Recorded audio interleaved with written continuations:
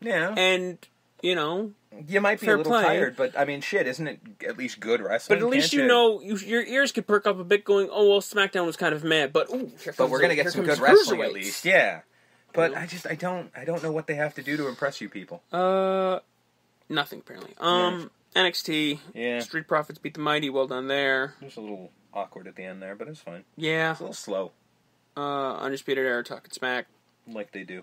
Kairi Sane crushed Aaliyah. Is Aaliyah heel now? I know. That was weird. I'm like, Aaliyah usually is that, like, come on, guys, we can do it, right? And now it's like, bitch, get out my face. And I'm like, all right.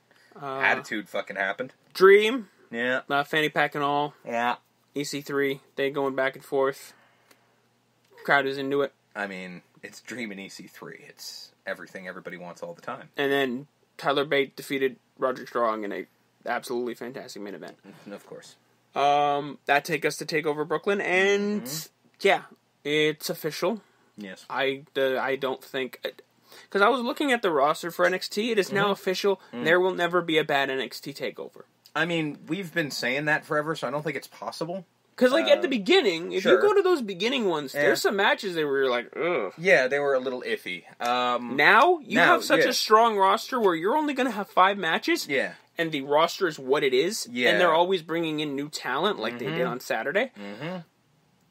It's impossible at this point to have a bad show. It's built in not to fail. Now. Yeah.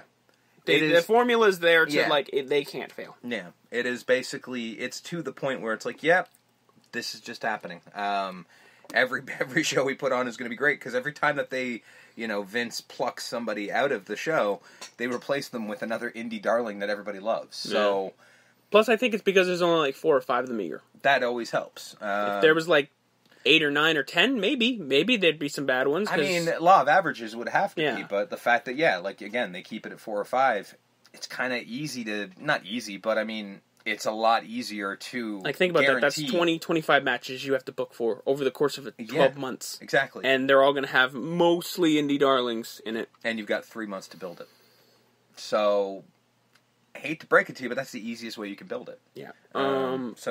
Opening contest, tag team championships, the Undisputed Era, defeating Mustache Mountain. Like you would expect. In easily the best match out of the 3 matches that they've had in the past couple months. Certainly. It's one of those things where you're like, oh, I know that the other matches are going to be good, if not great, but they have a lot to live up to already.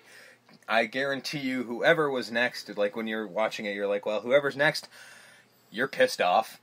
Undisputed Era wins. No shenanigans. No Bobby Fish. No Adam Cole. No nothing.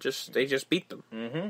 Straight up beat them. Which was surprising at first until what happened after the match. I'm like, oh, right, we can't have 4 people there. So they're in the ring, celebrating, and out of nowhere... Which is scary to say.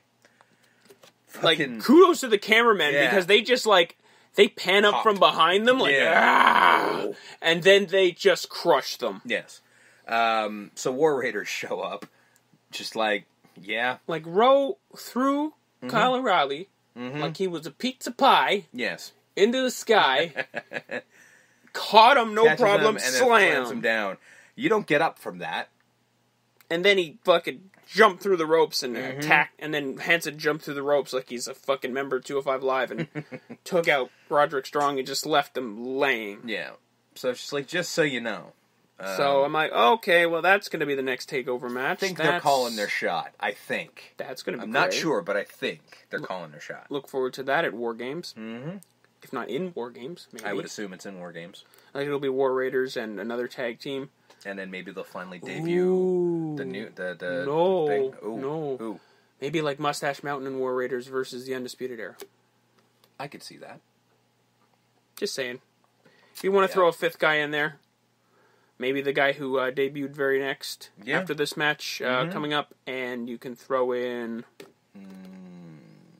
Pete Dunne. Yeah. So British Strong Style on the War Raiders versus Undisputed Era, and we'll get to it. Velveteen Dream with his tights saying, "Call me up, Vince."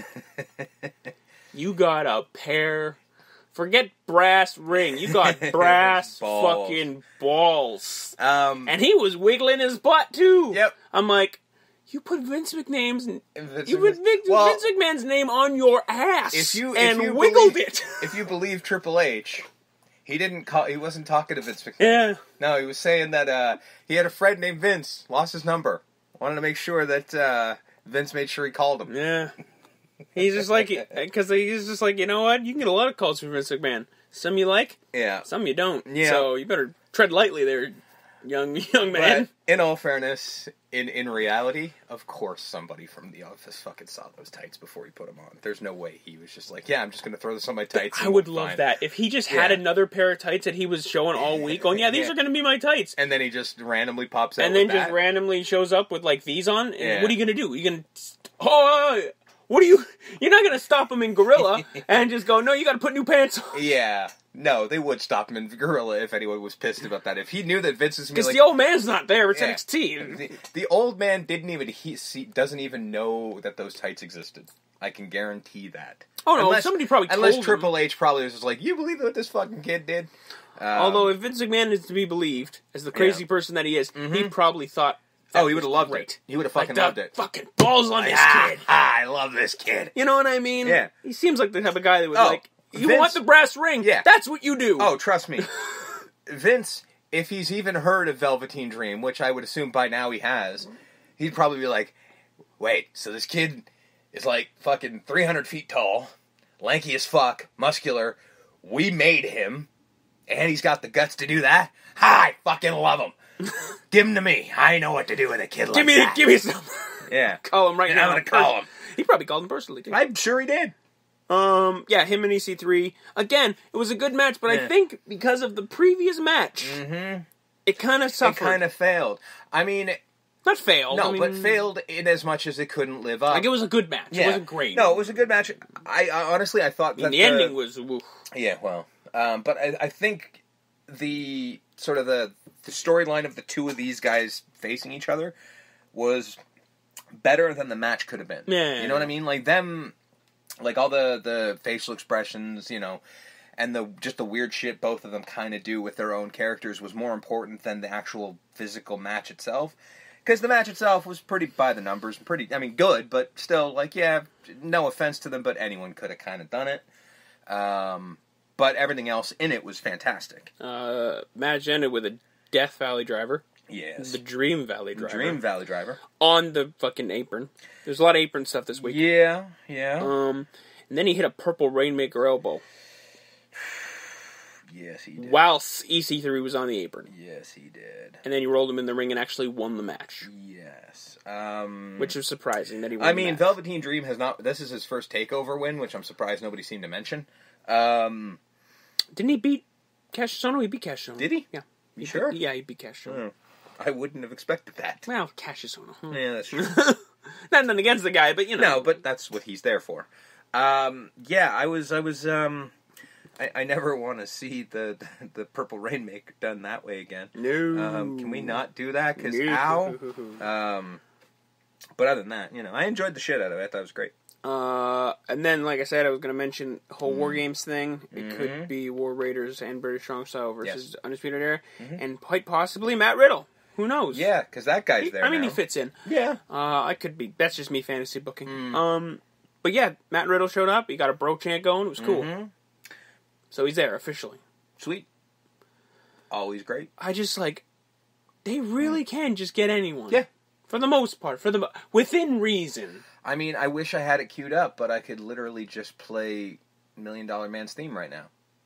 Money, money, money. You know money, what? Money. Nine times out of 10, yes. Yeah. But I'm saying within reason. Like Keith Lee and Matt Riddle are big names on the indies. Sure. Like on the indies, your PWGs, your whatnot. They're not. There's a next level of indie, like your Bucks, like your Kenny Omega, like your Will Ospreay, that you're just not gonna get unless you say that. Unless you really deal out you back up 2 Brinks trucks to their house. Like, as you know, basically at this point you could literally say it's Young Bucks and Kenny Omega money because they're going to be the biggest ones. You know what I mean? Like, and everyone would probably be like, oh, AJ. I don't think that they paid AJ that ridiculous amount of money. I think they gave him a damn good contract, I'm sure, because AJ Styles just made a name. Double or triple what he was making in TNA. Sure. But that's just because they have the money and they don't. But that's probably not that difficult to do. But, the thing about AJ was probably more so they were offering him security. Being like, hey, come work here. You can work less dates, you can do this, giving him the moon, basically, as opposed to money. And also, we're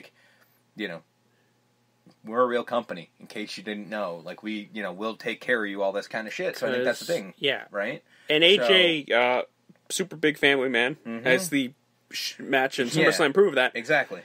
He wasn't going to go to and fro from Japan. No. He was not, I guarantee you, he wasn't hard to woo over. So, you're going to get your Matt Riddles, you're going to get your Keith Lees. Because if they're not Young Bucks and Omega, they don't really... they do have a choice, but this is definitely a better option. Just money-wise. Yeah. Speaking of indie darlings. Yes.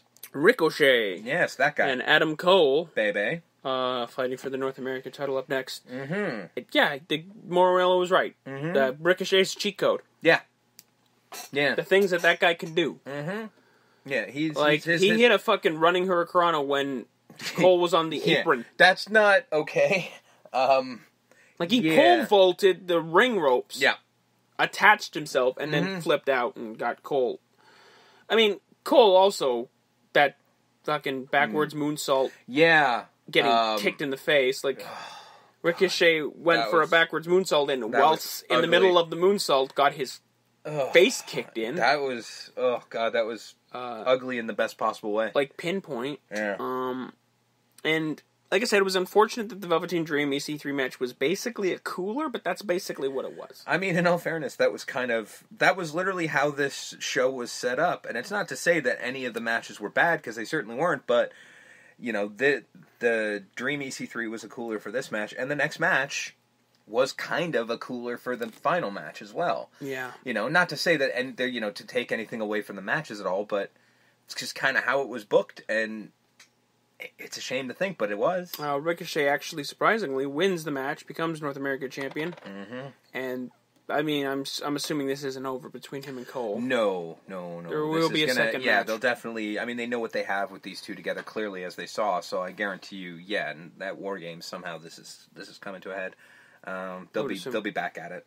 Match number 4 for the women's title, Kairi Sane, taking on Shayna Baszler. Another good match. Nothing great. No. But again, that's not knocking it. No, not at all. But again, it's one of those things where it's managed expectations, because you've got to a point where, the first one, Undisputed Era and Mustache Mountain fucking tore the house down. So Dream and EC3, as good as it was, just lower on the totem pole. And it's the same thing here. Cole and Ricochet fucking tore the house down. So Baszler and Sane, great match, still kind of just fallen below, just because you had too much to live up to. It's just like in the previous match, another not surprise win, but Kairi Sane actually got the win. Yeah. By beating Shayna Baszler the only way you can beat Shayna Baszler, by getting into her clutches and then rolling her up. That's pretty much it, yeah. She basically eked out a win, as they say. It was hard hitting, though. No, definitely. That last insane elbow that she didn't hit. She put some stank on it. Well, not just that, but the one that she missed. Yeah. Because the counter where she got her feet up, when Shayna got her feet up and kicked her arm away. Yeah. That had to hurt. And the whole turning the feet, manipulating. Yeah.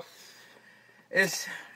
you can tell that they both know how to fucking manipulate some shit. And the actual raw emotion. Yeah. That came over Kairi. Because she literally collapsed in the ring out of just sheer emotion of being a champion. That's crazy, because she's been a champion in a lot of places. But getting this title, holy shit, I don't know. Crazy, though. Either she's really, really, fucking, I finally made it, or she's the world's greatest actor and give her an Oscar now, but she fucking felt this.